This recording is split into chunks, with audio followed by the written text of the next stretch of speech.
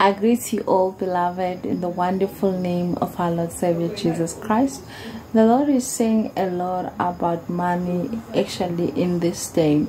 God is saying you're going to receive a lot of money which is not from God. Actually, a lot of millions, close to 50-70 million. God is saying you're going to receive a lot of money, but be observant that money is not from God. Hallelujah. The reason I'm saying God has been saying a lot about money, there's a recent video which I actually shared my testimony about fake churches, where it was about money, about 17 million that I was supposed to receive.